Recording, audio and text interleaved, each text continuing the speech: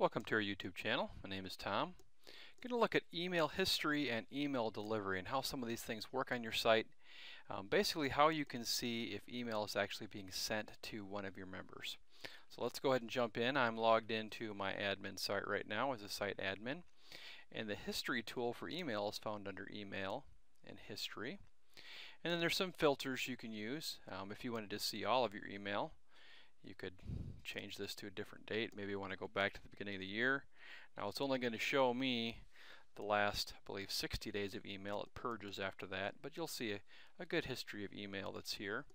And you can use some of the filters to pick the different types of things. So if I wanted to see just weekly email, I could do that.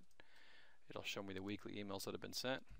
I think you get the idea here. I can do filters for type and who it was actually sent to. Okay. On my sample site I don't have much going out for email, but you get the idea. I can even put in subject or who it was sent from. I can search for a specific date range if I wanted to. Basically what I'm looking at right now is kind of fictitiously here, but say I've had a member that said, hey, I'm not receiving email from the site, so what's going wrong? So the first place I go to when a member tells me that is, number one, I need to know what their email address is, and then I go to the email history tool. So I'll go to email and history, and then I'll just put in a date, go back a little ways and search. And if I know what their email address is, so say the one I've got going here is the support one, is the one I'm using. So in Windows, you can check for this, but in Windows there's a find feature in Windows. It's Control F, and this little find box shows up. So then I can actually go and type in their email address, and I'm working with Homeschool-Life right now, and it'll show me all the instances. So let's say the person who has support says, hey, I'm not getting these emails. So this is the first place I would go to.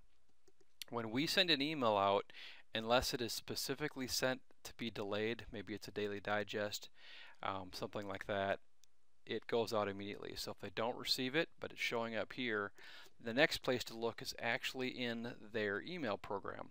So then I would recommend that your users go to their webmail program. So don't use a client like a phone or Outlook.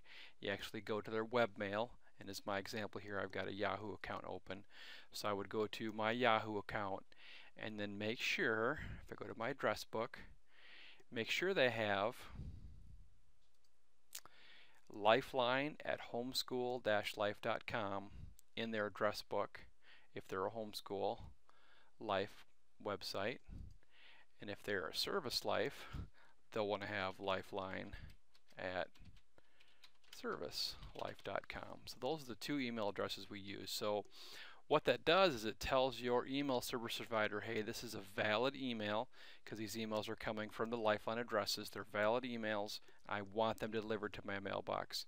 99% of the time this usually solves the delivery problems that we've seen.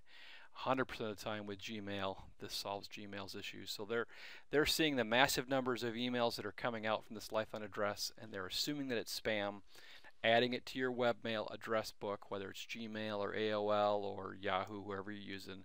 This almost always solves that problem. So like I said, the first step is to go to email history.